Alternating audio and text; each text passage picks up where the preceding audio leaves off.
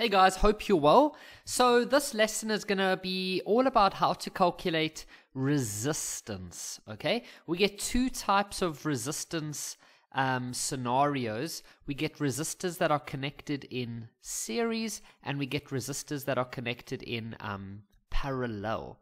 So when it's connected in series, they literally go one after each other like that. So maybe this would be R1, this would be R2, and this would be R3. And remember, resistors are things that we are trying to power in a device. So maybe it's light bulbs, it could be a buzzer, it could be all sorts of little things, resistors. It could be your fridge at your house, it could be a television, okay? So these are what resistors are. Now, parallel, what parallel does is you remember in maths you get parallel lines, which are like that, okay? So that's what parallel is. You might get 3 of them in parallel, for example, okay? And so maybe that would be R1, R2, and R3. Now, there are different ways to calculate resistance when it's in series and when it's in parallel. In series, it is really easy to work out the total resistance of all of that. You literally just go plus them together, okay? And in this lesson, we are going to do some examples with numbers as well. So you just go plus them together. With parallel, it is so different, guys. So with parallel, you're going to say 1 over R parallel, or 1 over R total, whatever you want to call it. Then you're going to say 1 over R1 plus 1 over R2 plus 1 over R3. And then if there were more, you would just keep adding them all up together, okay? So then you would go ahead and you would get this is the formula that you are going to use. Now, I'm going to show you with calculations now how it actually works. So let's do our first example. So let's say, for example, we have a resistor here. This is 3 ohms. And then let's say after that we have a 2 ohm, a 4 ohm, and then a 6 ohm. Okay, so to work out the total resistance of all of that, you'd literally just go plus them together. So it's 3 plus 2 plus 4 plus 6, which is going to be 15 ohms. Okay, now let's go do a parallel example. So let's say we have a 4 ohm and a 2 ohm and a 5 ohm all connected in parallel.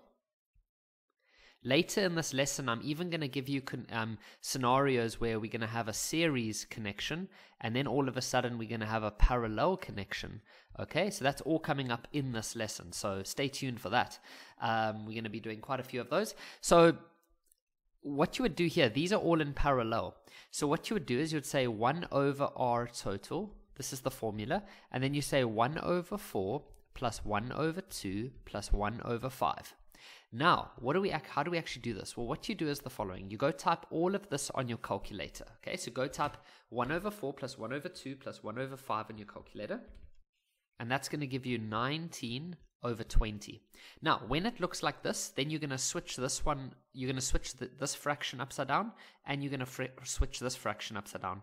So on the left, you're going to end up with R total over 1 equals to 20 over 19. But when you ever have something over 1, it's just, you can just ignore it. And so there you've worked it out. R total is 20 over 19. Let's do some more. Okay, so now we're going to do one where we have 2 of them in series, and then we're going to have a parallel part over here, like that. And so let's say this is a 4 ohm, whoopsie, this is a 4 ohm, and then this is a 2 ohm, and then this is let's say this is a 3 ohm, and this is a 1 ohm. Okay, so this part over here is really easy. That's in series. So you're just going to add those two together. So those two together will just be 6, okay? The 4 plus 2, because you just add them to become 6. But now this part over here is in parallel. So you have to, so let's just quickly go work out the series one. Let's just write it down. The series part is 4 plus 2, which is 6 ohms. Now, this part is in parallel. So you're going to say 1 over R parallel. or 1 over r total. Okay, so for the parallel part, you could say 1 over r total for the parallel part though, and that's going to be equal to 1 over 3 plus 1 over 1. And then just go ahead, type this on the calculator, and that would give you 4 over 3. So 4 over 3. But then to work out what it actually is, you switch this fraction upside down and you switch this fraction upside down, so you end up with r total parallel is equal to 3 over 4. Okay, so what we've now done is we've worked out what these two would be. So that was the same as 6 ohms. You could just imagine it like that. Then what we did is we worked out what is this one over here, and we worked that out as 3 over 4. So now you can just write it as 3 over 4. Then you just add these two together as if they are in series, and so that would be 6 plus 3 over 4, and so your final answer would be 6.75 ohms. And so the entire resistance over here is 6.75 ohms. Let's do some more examples. So let's say, for example, we have a parallel part, then we've got a series part, and then we've got another parallel part. Okay, so let's say this is a 2 ohm, this is a 1 ohm, 3 and 2, and then 2 and 5. Okay, so the way you'll do it, it's almost like BODMAS. So you'll go work out these ones by themselves, you'll go calculate these ones by themselves, and then you would go calculate these two together, and then you'll put all of the answers together after that. So let's call this section A, section B, and section C. So for section A, that's parallel. So you're going to say 1 over r parallel is equal to 1 over 2 plus 1 over 1. Then if you go type that on the calculator, this part over here, you end up with 3 over 2. You then switch both fractions upside down, so you end up with r parallel is equal to 2 over 3. And then let's just say ohms. Now this section is in series. Okay, so this section was in parallel, and then this section is in series. So you're just going to 3 ohms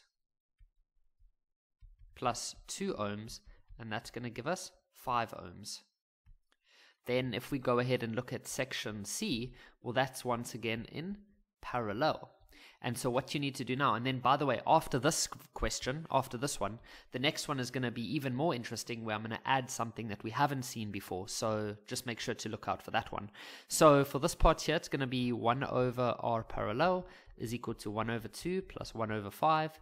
And so 1 over r parallel is equal to, now just go ahead and type this on your calculator. That's going to be 7 over 10.